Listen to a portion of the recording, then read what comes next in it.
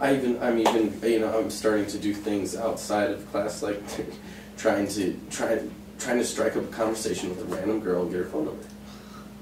And that's terrifying for me. Mm-hmm. But worst things happen, she laughs in my face and says no. Who gives it? That's what I've learned. I read an article in Psychology Today 2 weeks ago, and it said the top 5 things that people regret on their deathbeds. This is after, did you read this too? Number 1, their number 1 regret is that they lived their life based on what people thought, that they didn't do things because of what people thought. The number 1 regret on people's deathbeds, So, yay, that's what's so beautiful about this training.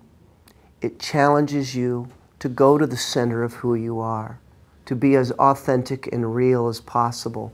With that comes authenticity, for sure. And it's not some smooth ride. It's bumpy, no doubt. But how wonderful that, even if you have to do it 10 times and it keeps falling, you're full of fear, at some point, then it's the 11th time where you go, enough, what the hell, right? Yeah. So good for you, Luke. You get a brand new fresh baby for the most part. You get a brand new fresh baby, you do. And you can either starve the hell out of it, of love, attention, security, or you can just make it a pig, you can just overfeed it, make it a glutton, right? Or everything in between. But we do such a poor job, for the most part, of raising fearless, empowered, extraordinary babies.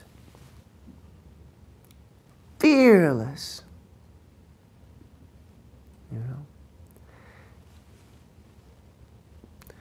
But it is what it is. And so at some point it's our job to get out of the mess.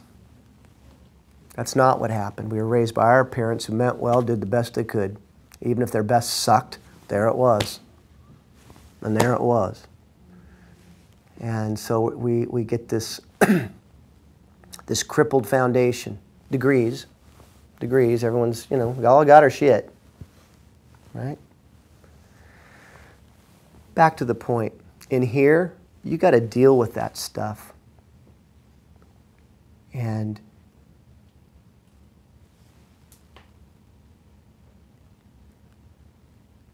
that's what I love so much about this training.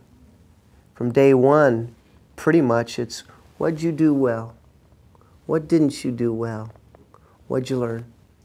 And that's the approach.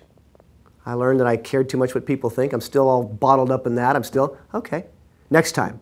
And it doesn't happen. Okay. And then you got to start chasing down where it came from, because it's not just so simple as I'm not going to do that anymore. No, it's deep, man. It's deep. It's a wound. Okay. So for some people, it's just a flesh wound. And for others, it's a gaping, ripping hole. The source of that fear.